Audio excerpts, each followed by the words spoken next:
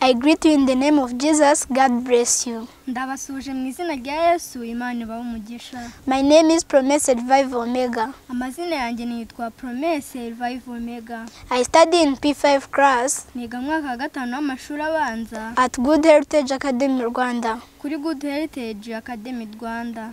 And I am with the translator by the name of Imana Munyeshyaka Rehoboth. Ndi kumwe n'umusemuzi witwa Imana Munyeshyaka Rehoboth. And she is my sister. Akaba ari mushiki wanjye. May God bless her. Imana imuhe umugisha. Today we are going to study a sermon by the title, Here I Am, Lord Send Me. Uyu munsi tugiye kwigana icyigisho gifite umutwe uvuga ngo ndi hano mwami ntuma. Here I am, Lord Send Me. Ndi hano mwami ntuma. Let us pray. Dusenge. Our Heavenly Father, Data twese uri mu ijuru. we humbly come before you, Duciye bugufi imbere yawe. wishing to be taught by you through your word. Turifuza ko twigisha binyuze mu ijambo ryawe. Bless us and guide us, Uduhire, utuyobore. whether it's me or those who listen. Ari njye n'abateze amatwi. May we all be led by your Holy Spirit. Twese tuyoborwe n'umwuka wawe wera. In Jesus' name, Mu izina rya Yesu. amen. Amen.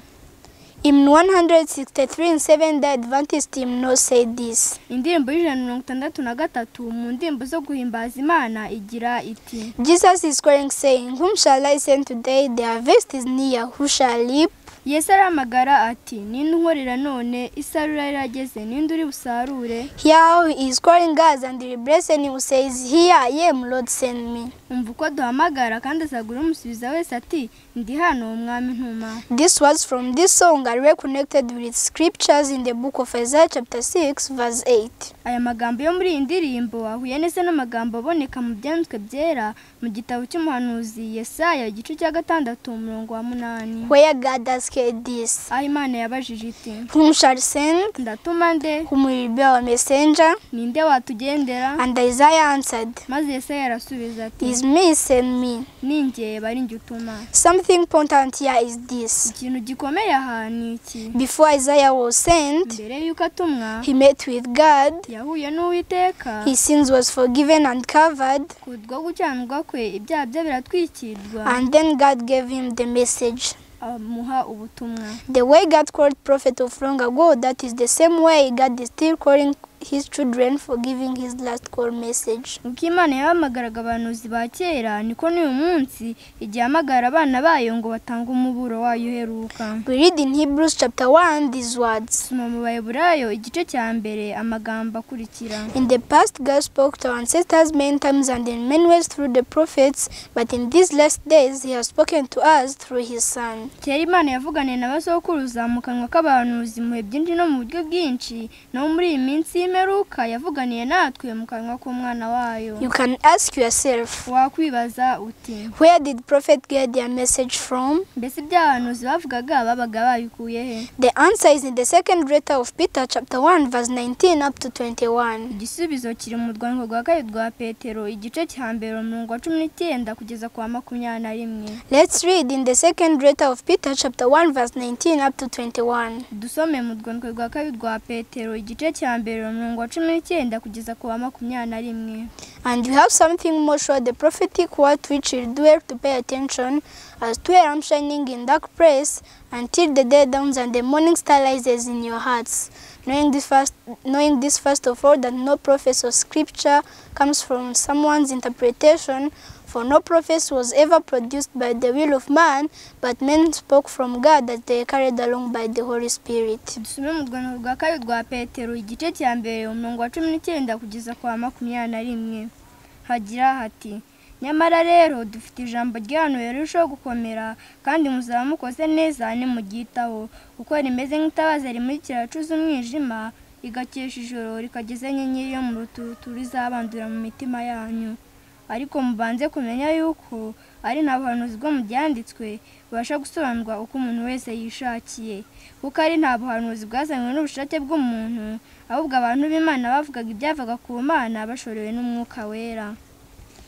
When God calls, he does not judge by age, education, glory, or family background. Iyi Imana ihamagaye nishingira ku myaka, amashuri, icyubahiro cyangwa umuryango ukomokamo. As we read it in the book of Great Controversy, page 327. nk'uko biboneka mu gitabo cy'intambara ikomeye paje 327. All of them are trained in the school of Jesus Christ. Abihamagaye bigira mu ishuri rya Kristo. We can speak of Samuel who was dedicated to God while he was a little children and he did what Eli didn't accomplish. Twavuga nka Samuel watuwe Uwiteka akiri muto akora ibyo Eli yananiwe gukora. And he became a judge for Israel who was respected by all until his old age. Abera Abisirayeli umucamanza kandi ushimwa na bose kugera ashaje. We read this in the first book of Samuel chapter 3 verse 20. Dusoma mu gitabo cya mbere cya Samuel igice cya 3 umurongo wa 20. And all people of Israel from Dan to Beersheba knew that Samuel was a prophet of Jesus Christ. Dusome mu gitabo cya mbere cya Samuel igice cya 3 umurongo wa 20. Hagira hati nuko Abisirayeli bose uhereye Dani ukageza Beersheba bamenya ko Samuel yarundukiye mu buhanuzi bw'Uwiteka.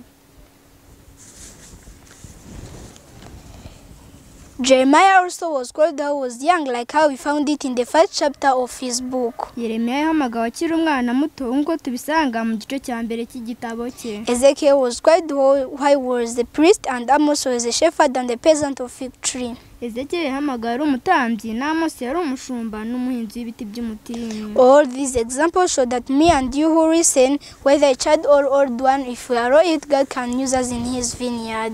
Izi ngero ntizerekana ko nge nawe nteze amatwi yewe umwana cyangwa umukuru twemerewe Uwiteka yadukoresha mu ruzabibu rwe. Because the harvest is so big but the reapers are few. Kuko ibisarurwa ari byinshi ariko abasaruzi ni bake. Let us particularly focus on two major prophets who are Isaiah and Jeremiah first part, because they are what we cannot study today. By'umwihariko reka uyu munsi twibande ku bahanuzi babiri aribo Yesaya na Yeremiya umugabane wa mbere, kuko hari byinshi tutarondora twabigiraho uyu munsi. We read in Steps to Christ these words. Dusoma mu gitabo kugana Yesu amagambo akurikira. The Bible speaks of Jesus. Bibiliya yose tubwira ibya Kristo. From the first word to the last word is where we see all his works. Kuva ku ijambo rya mbere kugeza ku risoza niho tubonera iby'imirimo ye yose. When we study scriptures, we hear the voice of God speaking to our heart. Igihe twiga ibyanditswe byera twumva ijwi ry'Imana rivugana n'imitima yacu. The theme of prophets in general is to glorify Jesus with atonement and sacrifice. Insanganyamatsiko y'abahanuzi bahuriyeho ni ukwereza Yesu we mu ngano n'igitambo cyacu. The prophet Micah spoke how would be born, Isaiah and Jeremiah spoke how would be called. Mika yavuze azavukira, Isaya na Yeremiya bavuga uko azitwa. The prophets of Isaiah contain words that cannot be forgotten in the mind of its leaders. Ubuhanuzi bwa Yesaya burimo amagambo adashobora kwibagiranwa mu bwenge bw'umusomyi. It does not only have deep meaning but also contain words of hope and promise, and also words of encouragement. Adafite ubusobanuro bwimbitse gusa ahubwo akubiyemo ibyiringiro n'amasezerano ndetse no gusubizwamo intege. Good words that comfort the heart, like amagambo meza yari mu mutima nk'aya. God is with us. Imana iri kumwe natwe. Isaiah chapter 7 verse 14. Yesaya igice cya 7 umurongo wa 14. A child is born to us. Nuko umwana yatuvukiye. Isaiah chapter 9 verse 6. Yesaya igice cya 9 umurongo wa 6. Fill every valley. Igikombe cyose kizuzuzwa. Isaiah chapter 40 verse 4. Yesaya igice cya 40 umurongo wa 4. Do not be afraid, I'm with you, I'm your God, let nothing terrify you. Ntutinye kuko ndi kumwe nawe, ntukebe kuko ndi Imana yawe. Isaiah chapter 41 verse 10. Yesaya igice cya 41 umurongo wa 10. And other words like, nandi nkaya. But because of our sins he was wounded, beaten because of the evil he did. We are healed by the punishment he suffered, made whole by the blows he received.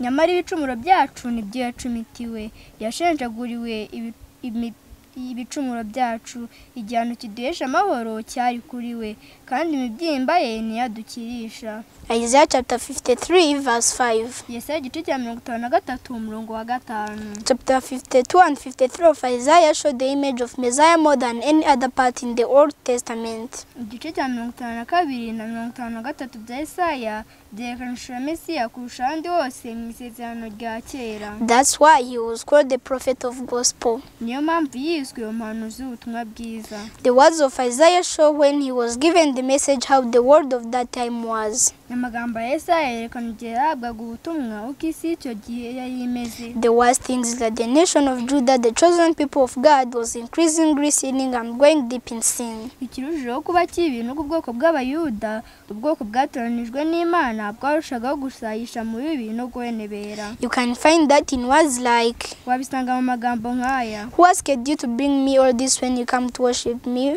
Who asked you to do all this tramping in my temple?